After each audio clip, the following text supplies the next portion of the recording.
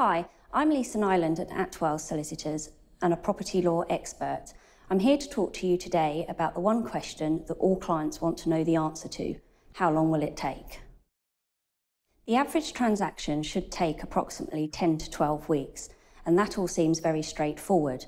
However, if you are in a chain of transactions, the speed in which you can exchange and complete will only be as quick as the slowest person in the chain.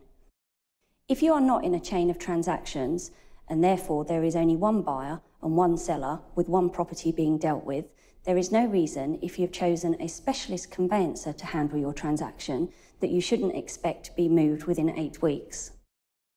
In a chain of transactions, the most important thing is communication. Make sure that your agent is communicating with all parties so that all parties have a clear picture of everybody's timeframes. It's important that you choose a proactive conveyancer who will progress your matter on your behalf, liaise with the estate agent and liaise with the other party's solicitors to ensure that everyone has a complete picture of where everybody is. Any questions in relation to moving home or how to speed up your transaction, then please don't hesitate to give me a call.